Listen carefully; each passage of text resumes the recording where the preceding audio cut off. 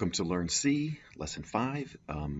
This is the first of a series of about 3 or 4 lessons that are going to end up with a final product that's going to look like a pretty scalable averaging program that we eventually could use to calculate the average of many, many numbers. The first step on the road to that is how to store data in a different way, input data in a different way. And I'm going to introduce the concept of an array. Okay, so first things first, let's look at, let's make a new program here.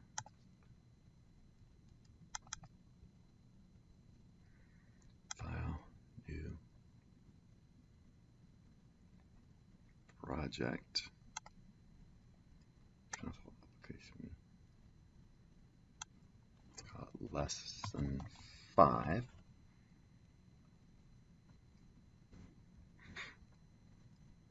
And store on the desktop.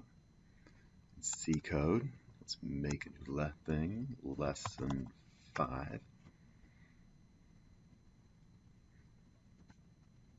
Let's go in there and save it. And then I'm going to save all. Sure. Okay. Now I'm going to do a weird thing. I'm going to close this. Close project. File. I'm going to open a project. I'm going to go up 1. I'm going to go lesson 3.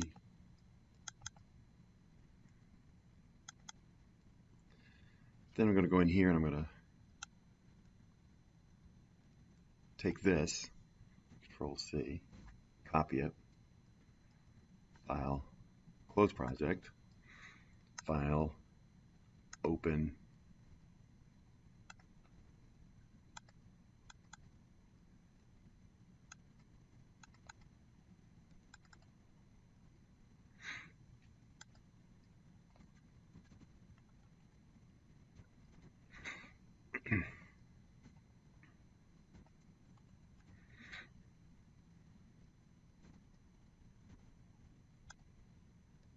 no errors, no warnings, run. And so it still works. It's the same program as what we did in lesson 3. That's my advice on how to create a new program. If you have a previous program that's a good template for it, open a new project, but then you have to, for Dev C, it's best to close it and then open up the old project, copy, and then and then close that project and only have one project open at a time. If you open up a different main, sometimes it freaks out. It's just a weird thing that's happened once or twice. So, just being careful about keeping one project open at a time. So that's just a little advice about Dev C. So this is how to calculate the average of 3 numbers. How would we calculate the average of 4 numbers? Well, we'd say D,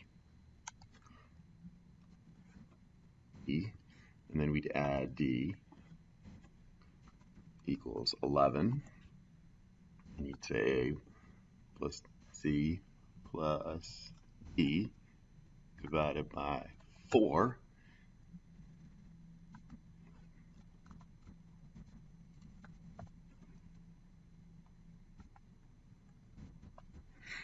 Right? So we added another number to get the average of.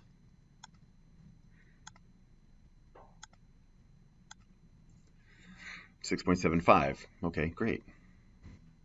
How about 400 or 1,000? We have to have A, B, C, D, E, D. It got through Z. Then we have A, B, B. We would get through a huge laundry list of variable names. We would have to declare every single one of them. Wow, that's really a pain.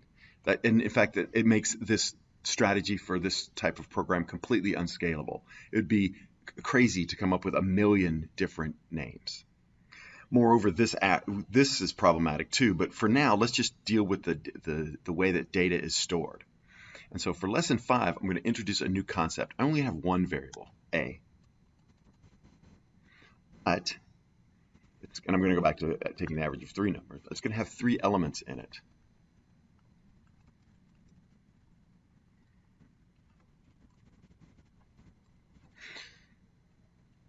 So instead of instead of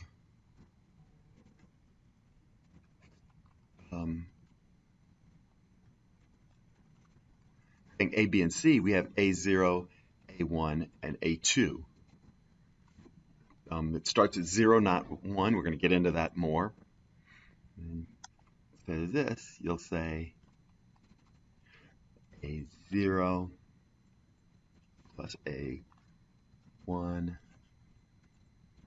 plus A2 all divided by 3.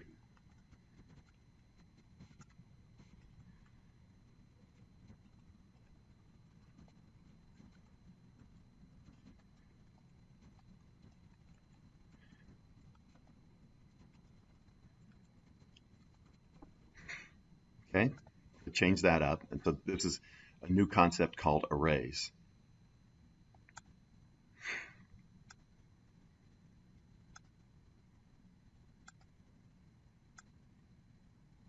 So it still works. It works the same. So instead of A, B, and C, we have A0, A1, A2, 3. Now we only have to declare one thing. If we needed 1,000 variables, we just put 1,000 there.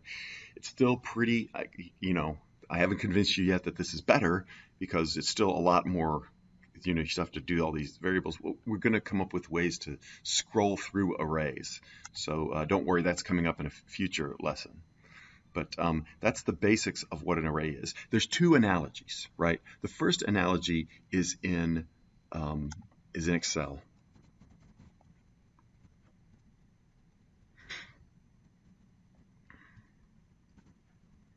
Right, so here we have A1, we can put 3 in there. A2, we can put 5 in there, and A3, we can put 8 in there. This cell number is cell A1. This cell number is cell A3. So at some level, the analogy of an array in C is the same as a column in Excel. That's a pretty good analogy.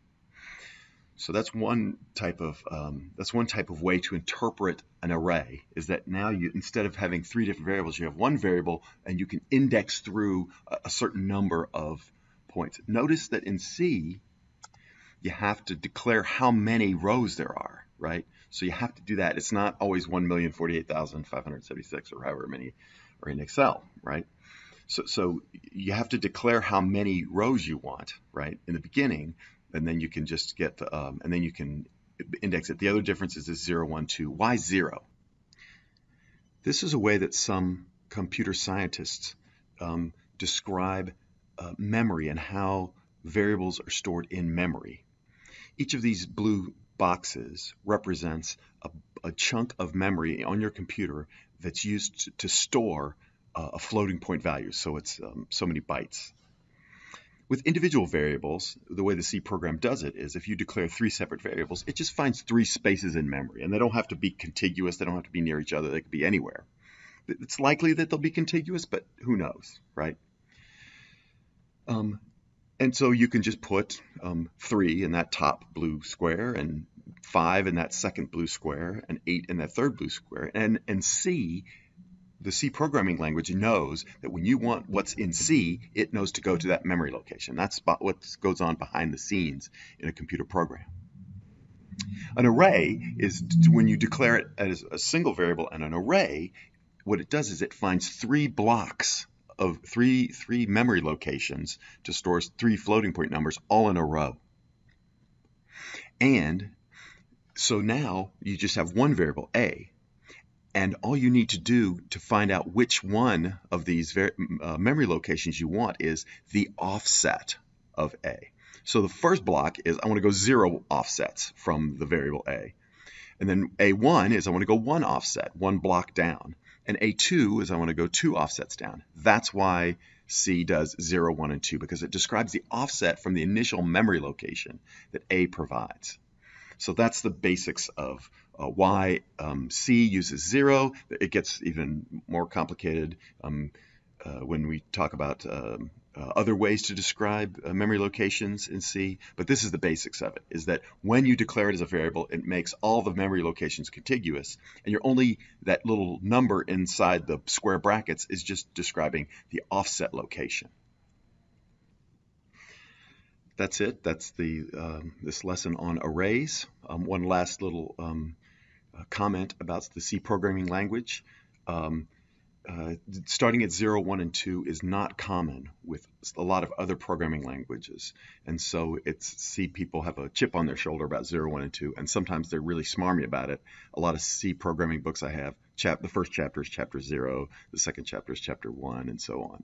And so that's just one little thing to remember, is that the starting at 0, 1, and 2 instead of 1, 2, and 3 for this particular programming language is a big thing. So that's probably the biggest take-home lesson of this lesson. Okay, lesson 6 next time.